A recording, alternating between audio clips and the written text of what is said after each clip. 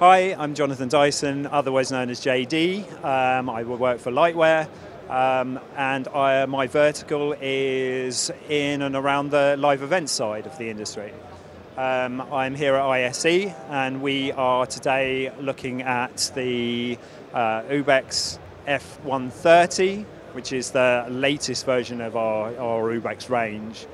So we have a number of additional features added to the Ubex unit itself, which gives the capability of actually running camera into the USB 2 ports, giving feedback back into the system itself, along with original features such as 4K 40 444.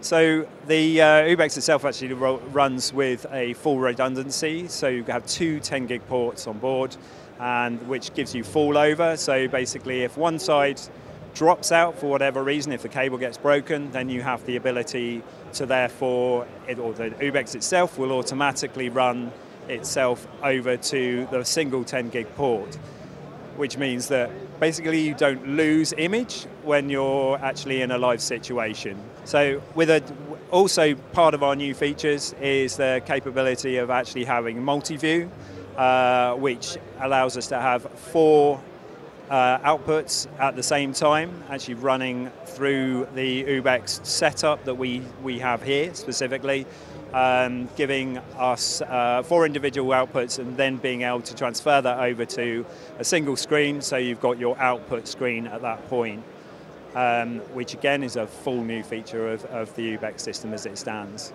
We are here at ISE at the moment. However, if you want to actually come and see us, or if you want to actually know more about the product itself, then please go to www.lightware.com and ask for myself, JD.